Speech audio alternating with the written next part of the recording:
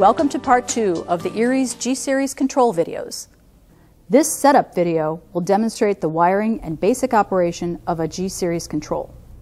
For a complete overview, be sure to check out the G Series Control Part 1 Features video.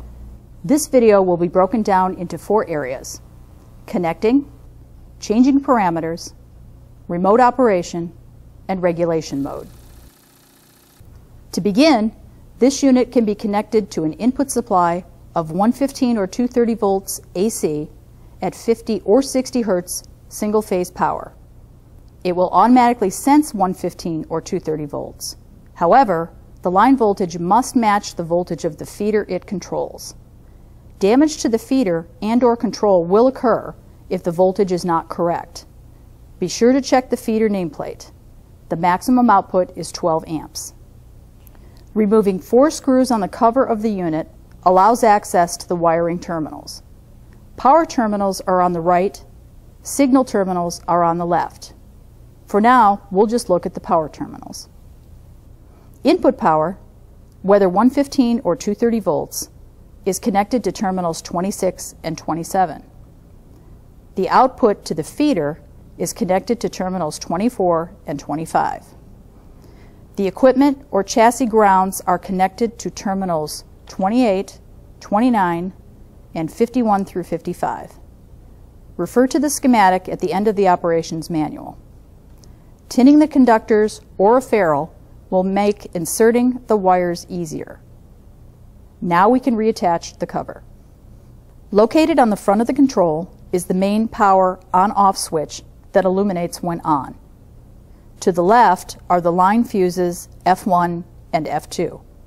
They are 10 amp, 250 volt, slow blow, 5 by 22 millimeter fuses. Above is a 5-digit LED display and keypad used for operating and setting up the unit. The I and O buttons are used to turn the feeder on and off. The P button is parameter select. It is used to select a parameter to view, accept a change, or skip to the next parameter. The arrow buttons are used to increase or decrease the value of the parameter. The F button is used to return to the previous position in the menu. Next, let's look at how to change parameters if necessary. Pressing the P button takes us to the parameter code group. Use the up arrow to increase code to 096 and press P to access the feeder settings. The first parameter, A.100.0, is the feeder amplitude as a percentage from 0 to 100%. Use the arrow buttons to adjust the amplitude to the desired level. Press P to move to the next parameter. The next parameter P is the output power. Its value will range from 0 to 100. This setting sets the maximum allowable output power available in percentage with parameter A, then adjusting 0 to 100% of this range. For example, if P equals 50 and A equals 100, the output will be 50%. Next is F, the output frequency. This value must remain at the frequency of the feeder, in this case 30 Hertz. Changing this value may void the warranty. The next parameters are soft start and soft stop values in seconds. This lets the feeder ramp up from off to full speed and ramp to a stop. Code 000 lets us change the amplitude even while the feeder is running. Press P to code 008, then press P up or down to adjust the amplitude. Press P to return to running mode. If it is necessary to return the parameter values to the factory settings, press P, go to code 210, press P, FAC is displayed. Press P, US10, this is where the Eriez factory settings are stored. Press P, USPR, up arrow, safe will flash, then press P. We're back to factory settings. Should a fault occur, consult the operations manual to determine the cause and correct it. To reset the fault, press P, go to C009, press P, then up arrow. The fault is reset. In this section, we will demonstrate the remote operation of an Eriez G Series feeder control. Refer to the schematic at the end of the operations manual.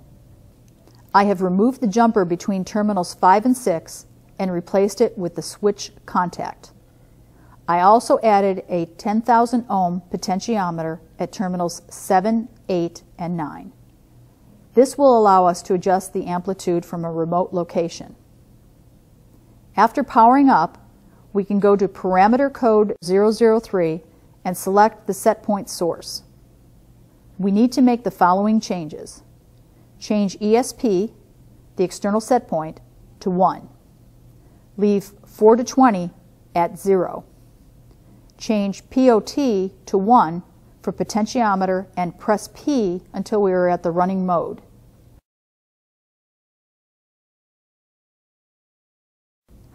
Go to code 000 and set the amplitude A to 0.00 and the P until we are at the running mode again.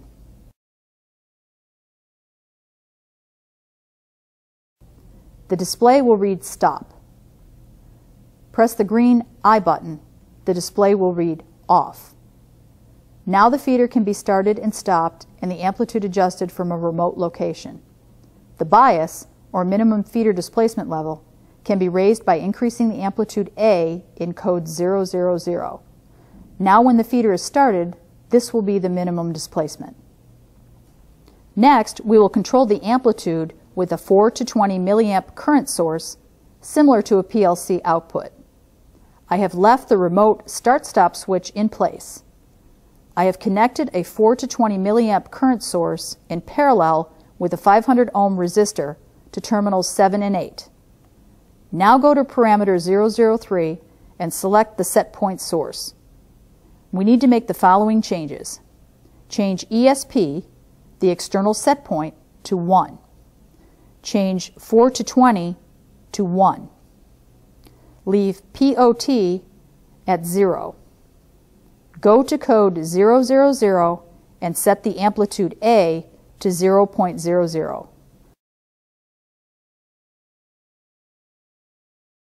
Press the green I button and the display will read off. Now the feeder can be started remotely and controlled by the 4 to 20 milliamp source. The bias, or minimum feeder displacement level, can be raised by increasing the amplitude A in code 000. Now, when the feeder is started, this will be the minimum displacement. Next, we will demonstrate the regulation mode. In regulation mode, a displacement sensor, called an accelerometer, is mounted on the feeder. The control uses the output of the accelerometer to keep the flow of material on the feeder tray at a consistent level. If the flow is too high, the feeder will decrease the amplitude slightly. Too little flow, and the control will increase the amplitude. After mounting the sensor, plug the cable into the proper port. Refer to the schematic at the back of the instruction manual.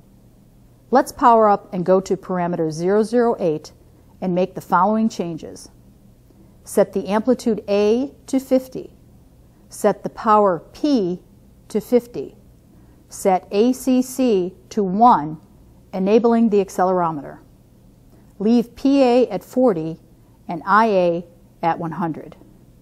Press P until you are at running mode again.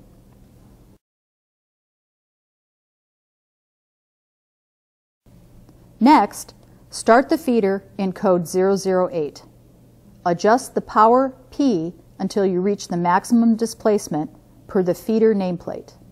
Then, adjust the amplitude A until you get the desired rate of material flow on the feeder.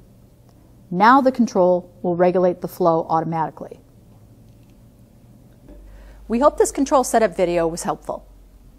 Don't forget, if you'd like to learn more about the G Series Control, be sure to watch our G Series Control Part 1 features video. If you'd like to learn more about Eriez vibratory equipment, visit our website at www.eriez.com or give us a call at 800-345-4946. Thanks for watching.